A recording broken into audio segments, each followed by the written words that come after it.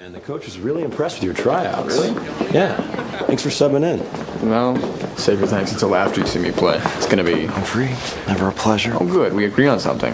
Archibald, isn't it about time you ended this bromance? What happens at Yale stays at Yale. Hey, man, let's go. Looks like poor little Nate is... yuck. You know, you gotta teach me that bouncing off the knees thing. Because I tried it once, but I broke my dad's Gibson, and it's very scarring to see your father cry.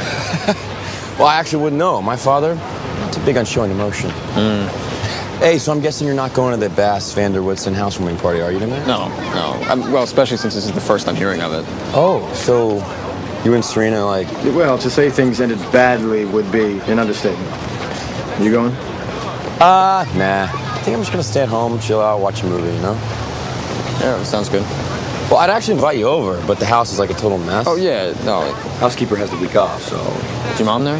I mean, not that she cleans things. You know, I don't know all that stuff with your dad. Yeah, no, it's, my mom's staying out in Hamptons. Okay. So, I told her I was staying at Chuck's, just so she doesn't worry about stuff, you know?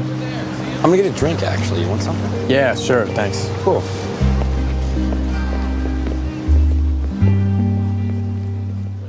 I'll see you.